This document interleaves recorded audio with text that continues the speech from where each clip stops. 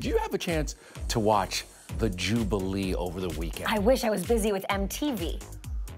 Well, let me just tell you this. It continued with a star-studded concert celebrating Elizabeth's 70 years on the throne.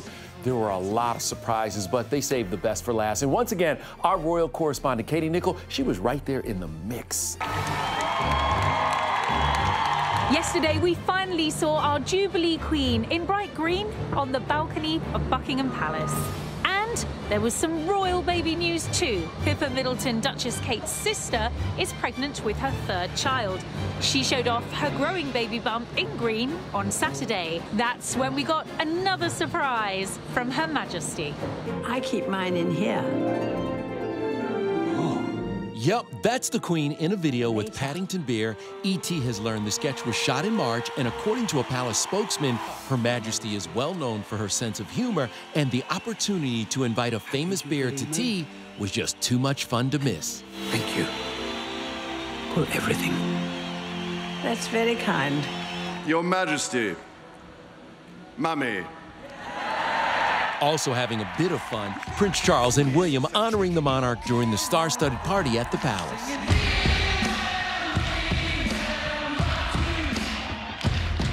Queen with Adam Lambert kicked off the performances. Sir Rod Stewart got the royals singing Sweet Caroline, and Alicia Keys changed up the lyrics to Empire State of Mind, swapping New York for... Closing out the night, Diana Ross, performing her first UK live show in 15 years. Notably absent, of course, was William's brother Harry and his wife Meghan, who left early, jetting back to the US right after celebrating daughter Lilibet's first birthday.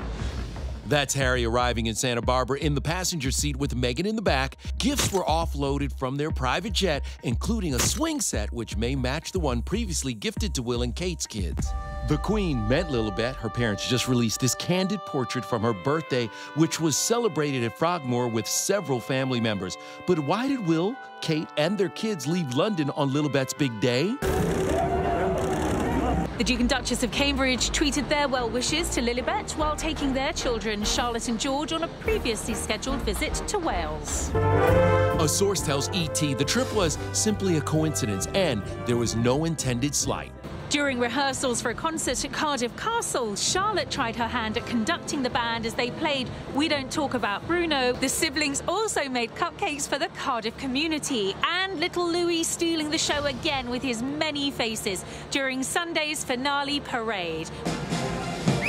Proving the royals are just like the rest of us, Kate had to calm her son Louis down, who was taunting her with his tongue out and this classic schoolyard move. The Cambridges took to their official Twitter account and acknowledged all the fun, quote, "We had an incredible time, especially Louis." Sunday's pageant cost an estimated $18 million. Around 18 million people also took part in street parties yesterday, including supermodels Naomi Campbell and Kate Moss, while Ed Sheeran closed out the event. You look perfect tonight. Yes, it was the Queen's Jubilee, but Louis was definitely the star of the show.